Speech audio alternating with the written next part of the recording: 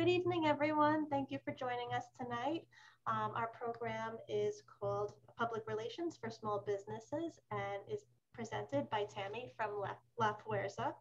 Thank you for being here with us this evening, Tammy. Of course. Thank you for having me.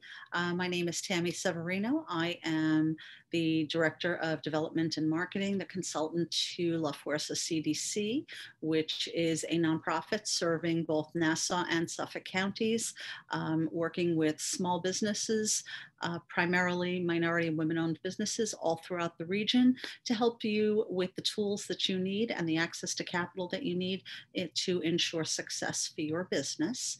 And we are conducting webinars throughout Long Island that are on topics to help you with the marketing and awareness for your business so that you can remain competitive in the marketplace. And tonight's topic is public relations. I'm going to share my screen and we will pick it up from there. As they said before, if you have any questions, feel free to pop them into the chat. At the end of the program, I always leave a bunch of time for questions. You can either, like I said, put them in the chat, or you can take yourself off mute. I will also provide you with my contact information because I know some people prefer to ask questions offline, and I always invite those questions. I try to get back to people inside of one business day. So tonight we have public relations for your small business, a primer. For those who have ever sat in on my workshops, I usually start with a definition. So according to the Public Relations Society of America, public relations is defined as a strategic communication process that builds mutually beneficial relationships between organizations and their publics. PR is intentional. So it has activities that are very specific. You're choosing those activities to build and maintain a company's positive reputation amongst the public. So this is all about communication and brand building and relationship building.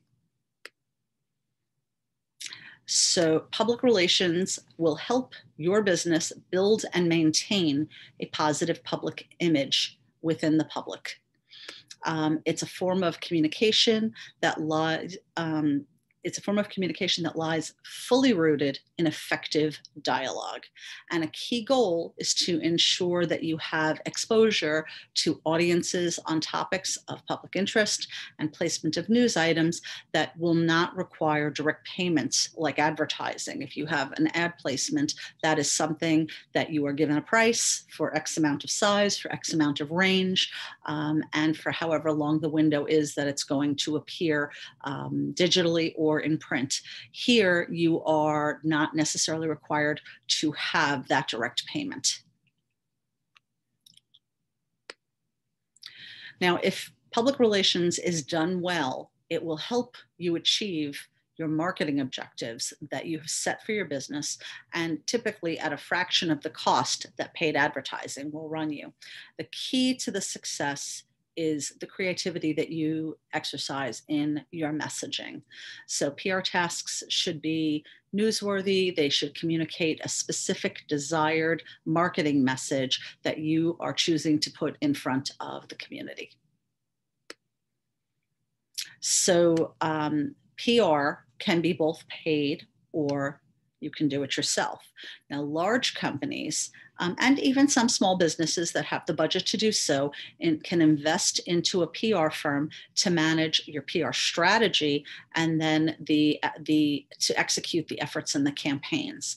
But if your budget is very small or doesn't exist at all, DIY is the way to go initially. You can always work your way toward paid as your business gets bigger and as your PR efforts gain traction. It will take an investment then of your time. If you're familiar with the term sweat equity, if you are not paying for it directly, you're going to pay for it in time. You need to get to understand the different techniques that are involved and invest in that time, but it can be a very effective way for you to build and maintain the brand image for your business. So with little and in some cases no investment, small businesses are conducting PR campaigns every single day. When it comes to entrepreneurs and small businesses, PR is a very useful tool in getting recognition for your business to compete with your larger competition. They clearly have a lot more dollars to throw around. So this is kind of the evening ground. Where you can even the playing field, because if you get this kind of brand recognition for what you're doing, you can oftentimes get more bang for that type of placement or that type of coverage than they're going to get either in PR or in their advertising efforts. But to succeed, you're going to need some practical skills, some strategies that are aimed at enhancing the reputation of your business. And that's going to be part of what we talk about this evening. Hang on, my cursor is fighting me. There we go. So first, let's talk about the growth of media sources. So typically, years ago, we thought about media sources as being radio, television, and newspapers. That expanded and continues to expand and evolve every day. So you have those traditional news sources, which are print media. That includes both newspaper and magazines, as well as television and radio. Now, the traditional news outlets are expanding. We're expanding beyond those traditional news outlets, rather. We are now including bloggers, YouTubers, podcasters, online publications, and the list grows every day. That means that you have more opportunities for placements because there is the constant need for new content to be covered. Podcasters are always looking for new people to interview. Bloggers, if you're blogging twice a week or every week, you need things and people to cover. So your business could get coverage if someone is covering a topic related to what your company does. So the growth of media sources is the growth of opportunity for you. So let's talk a little about PR versus marketing. So there are 4 key differences between public relations and marketing. First of all, let's talk about credibility.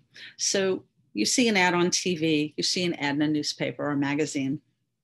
You tend to be skeptical of the claims that are made in those ads. You know that people are paying for those ads, companies are paying for those ads, and they may or may not be as accurate as one might like them to be. So people do have a natural tendency to be skeptical of the claims that are made in those ads. However, when you are dealing with a trusted news source like a newspaper or a television or a radio news broadcast, people tend to trust that a little bit more. So coverage in that vein is often absorbed and believed more readily than the advertising piece. So you need to keep in mind that publicity is promotion veiled as news or a feature story or an editorial. The next difference is control. When you are advertising, you have almost total control of what is going to be said, what it's going to look like, when it's going to appear. So all aspects from content to size to format to timing is included. PR is the opposite of that. So you can write wonderful content. You can put out a press release and it's got fabulous content in it, but you don't have control about how it's printed, when it's printed, how it is used overall. The third difference between PR and marketing is appeal. PR efforts need an angle. So the messaging has to appeal to a particular intended audience, whether that's customers or the media itself. So it has to get picked up. Advertising targets only the sales prospects. It's not designed to reach a broader audience. So if you are advertising a pharmaceutical product, it's designed for people who need that particular pharmaceutical product. You don't have that issue, you're not paying attention to the commercial. However, if it's a story related to different components about an illness, then it may have a broader based appeal. So there's a difference in terms of the way it's picked up um, and the way it will attract the audience that's going to pay attention to it. And then, of course, there's repetition. Advertising is repeatable. You can take an ad and you can run it and run it and run it again, as long as you have the budget to keep paying for additional placements. PR is not repeatable. So any given media source will cover the story and they will do it one time. So if you have a show that has covered you and you were on the Tuesday evening broadcast and on the weekend, and you will see this sometimes in cable TV, on the weekend, they may run a rebroadcast of everything that ran during that week from Monday to Friday or Monday to Saturday, and you get that second airing. That is a bonus because that rarely happens. So it's usually a one and move on to the next story. Next, let's talk a little bit about maintaining your reputation. PR, public relations, is earned media. That means you have put something out and it has been received and embraced. So you don't pay for it, you are earning coverage through relationship building, or that you are doing something that someone has embraced and found of interest to the news sources in the community. So whether it is print or radio or TV or digital, it has been picked up as something of interest to share. So because of this, PR is a very effective way to enhance and maintain your reputation, as well as that of your business. It is ongoing, though. Relationships are not one and done. Think of even a personal relationship. You don't say, well, I did something nice for my friend today, I'm covered for the decade. Nope, you got to do something nice again the next time your friend is in need, or just because you're being a good friend. Relationships work that way, and reputation management works that way. So you must work at the reputation of your business or your personal brand, if you are the business, at all times. And it can take a long time to build the reputation that you are seeking, but it takes the snap of a finger to lose that reputation if you do something foolish. So do not squander that reputation. It is something that you have to carry very close to the vest and make sure that you are tending to regularly. So, like I said, this takes time. All of it takes time. Small businesses are the most impatient when it comes to results related to PR. So it is not a provide instant results type of scenario. So you want to think of it as part of a long-term effort, and it is typically part of your long-term marketing strategy. As an important side note, creating your own credibility and the credibility for your business takes time. So remember that, and I realize I'm repeating that concept, but it is a critical one. It helps build your brand recognition and it creates trust with your prospective audience.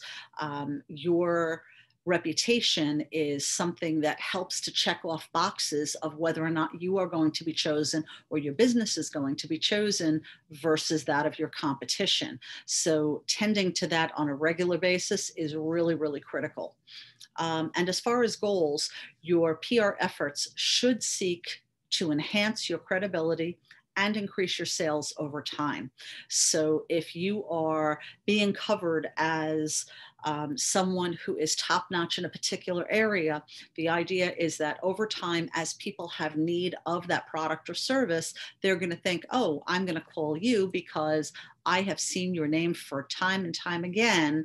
And that window could be months, it could be years. But now it's time for me to tap into that service. You're who I want. And that's where you want to position yourself and your business. So now let's talk a little bit about some tips for starting a PR campaign. So the first tip, like I said earlier, is that public relations is all about relationships.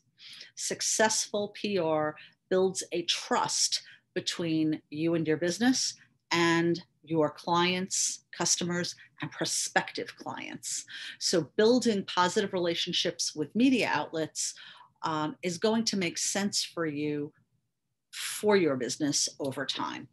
And it's critical that you develop trust with media outlets who are relevant to your business. If you're in the fashion space, then things in the pet industry don't make sense for you just for an additional placement. You want things where you want those placements to be where your business has the potential of thriving by virtue of being in that space. So when we get to talking about your cultivated media list, make sure that the ones that you are putting on that list make sense for you and your business. Another key piece in terms of that positive relationship with the media is that it is critical to respond to them in a timely fashion. If you have a reporter who is reaching out to you for a quote for a story, you want to be that trusted news source, that information source for them, so that you're going to get that added buy-in, because it's going to be that, Bob Smith from ABC Company reported that this is what he is seeing as a trend in the industry. Okay, that's great. However, if it's not relevant to you, get back to the reporter and tell them that you cannot participate in this because blah, blah, blah. Maybe you're not relevant because you don't have those statistics. Maybe you don't track a certain something, but perhaps you can direct him to someone else. So now you've helped to narrow down what he's got to do after the call with you. Or I'm out of town, I don't have those statistics in front of me, but I wanted to get back to you to let you know that I couldn't participate this time. Because if you don't, they will stop calling you. They'll move on to the next source that did respond to them. Next, it's more than reporters. That is a very important tip. So relationships go way beyond the reporters. Who does it go to? Think about who the influencers are around you and your business. So it might be local politicians. It might be the local chamber of commerce. So the president of the chamber and whoever the board is, or even particular committee chair people who are relevant to what you do. It could be local social media influencers. They have thousands upon thousands of followers, and their followers, they're called followers for a reason. If they are opening up and a particular bag of kibble for their dog, and they say this is the best kibble you can buy for your dog, many of their followers are going to start purchasing that kind of kibble for their dog. So if you're in the pet space, that's an important influencer for you. And you can extrapolate that to whatever your product or service is. And think of who else can benefit your business from their word of mouth out there. So make sure that these are people who can rely on you, so that you in turn can rely on them. Next, it is really important to be compelling. Just the fact that you're doing a something isn't necessarily newsworthy. You need to consider that PR is storytelling, and storytelling is an art form. You need to practice your story. Practice in a mirror. I wholeheartedly believe in that. Or use your phone or your tablet and record yourself. Put it on selfie mode and record yourself making a presentation, whether it's a short 30-second pitch, maybe it's your elevator speech, maybe it's the story you wish to convey. But it's important to see how you are getting across what you're saying, because what you're saying is important and how you're saying it is equally as important. So work on that art form, because it is absolutely essential to getting PR pickup. So all of those things will help you in terms of reporters, influencers, bloggers, vloggers, all choosing to say, yes, I want to speak to you. I want to interview you. I want to cover what you're doing. And focus your story on unique elements about your business, or something that you've done or that you're planning to do. This is coming up. We're in the middle of summer. This is something we're launching for the fall. If your business gives back, charity work is very important. It's an opportunity for you to highlight the best part of who you are and what your business is doing. And for those of you on Long Island, since we're here in Oceanside, it is critical, because the charity space on Long Island is a very, very important one. People are really, really heavily invested in the nonprofits that are in the region. And that's a way for you to set yourself apart as someone who is involved in nonprofit work. And if you offer a unique experience, you should talk about that. Think of all the things that make you and your business unique, compelling, and meaningful for the viewer, for the receiver of that information. Be an expert. One of the most common techniques for getting into the press is self-promotion. So about your own expertise. You're not going to send a press release that says, yeah, we do a pretty decent job at something. You're going to talk about it and say, we offer the best programming there is on a certain something. Or we sell the best kibble, we sell the best plush toys, we provide the best hair care. Whatever your business does, you want to talk about it as the expert, because reporters and bloggers are always looking for experts in the community, in a particular industry, in a particular professional sector, to be able to give a quote, to be able to provide background information and details. You should be that expert. If you are not, your competition will be.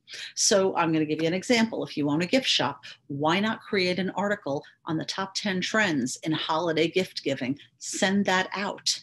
In addition to possibly printing that item, reporters are going to realize that you're someone to reach out to when they're doing stories related to what you do. So be sure your article goes out to all of the relevant media, and even post it onto your website, promote it on your social media.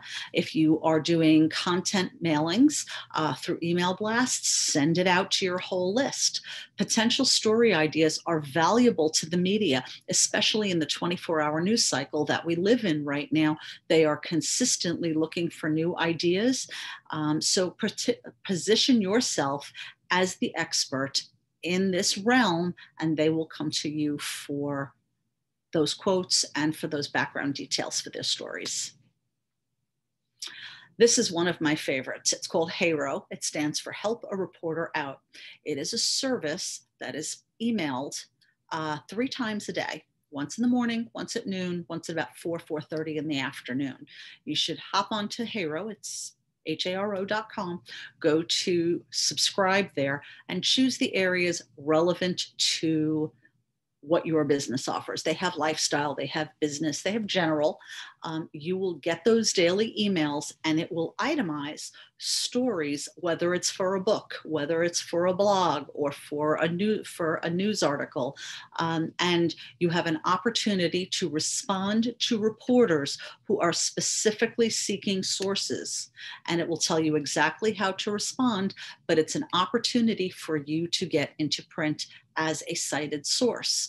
Then you can promote that on your social media, on your website, as seen in CNN.com or CNET or whatever the outlet is. You will be able to share that and position yourself more and more as the expert. Be charitable. We just talked about that. Local charity events get press because feel-good stories are a necessity locally and nationally. So you get, for both local and national media, they need to cover those. It is an important component to their overall news cycle. So if you sponsor an event or join a committee or volunteer at an event, that's going to position you as someone who is charitable in the community, and you're going to be counted as a person or a business who's one of the good guys. And that's exactly how you want yourself positioned. And that's how you want to make sure that that's a piece or a component of the coverage that you and your business are able to garner. Another important thing is Google Alerts. It's a great way to track media placements and see how some of your PR efforts are doing. So whenever your placements or your business, the phrase that you put in, your name, whatever it is, when it appears on the web, on the internet, Google is going to send you an email that has a link and covers that particular piece of news. So you can create an alert on Google for whatever it is that you're looking to track. You can track your business's name. You can track your industry. You can monitor both your business and your chief competitor. So there's lots of different ways to use that to see how you're doing, how they're doing, and how then you can analyze how you're doing compared to how they're doing. So this is how you would create an alert. You go onto Google, you go to Google Alerts. You, in the box at the top, you're going to enter the topic that you want to follow. You can adjust the settings to see how often you get your notifications. You might want them every time something posts. You might want it once a day. You might want it once a week. You can tell it if you want it in English, Spanish, French, and so on. You'll see the types of sites that you're going to see covered, the part of the world you want to hear from. If you're only interested in the United States, you can put that down. Perhaps you do business in the United States and the United Kingdom. So those are the two areas you want covered. How many results you want to see in a particular email, and what accounts, meaning what email is going to get the alert. You're going to then click Create Alert. And now every time there is a match, according to your parameters, you will be notified. You also want to develop a media kit. It is a really important tool to have so that reporters have a good understanding of your business, its leadership, and the information related to your business. So what's in it, first of all, it's an information packet all put together. They used to be done in paper. Reporters will not accept them anymore, or if they accept them, they toss them after they get them. What they want, then for a while it was on a flash drive, a thumb drive. What they want is a spot on your website. That is the way you want to make it very easily, readily accessible to a reporter. So your media kit should include a one-page fact sheet about your business. You might want to put in a little history about the business. You might want to have what products or services are offered. If you have certain relevant certifications, include that. Hours of operation, contact information. You want to have a bio for you, as well as a bio for any other key person in the business, and the matching headshot for each person, one for you, one for anyone else who has a bio.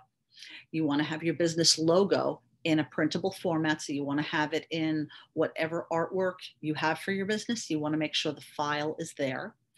Any current news related to the business, have a link to those stories. And whenever you pitch a story about you or the business, you're going to include a link to the media kit. Now, most people don't want to have, if you think of the tabs that are at the top or down the sidebar of your website, you have About Us, you have Contact Us, you have your products or your services, all those different tabs. Most folks don't have a public-facing tab for their media kit. So you might give them something that's www or https:/ABC Corporation/media kit.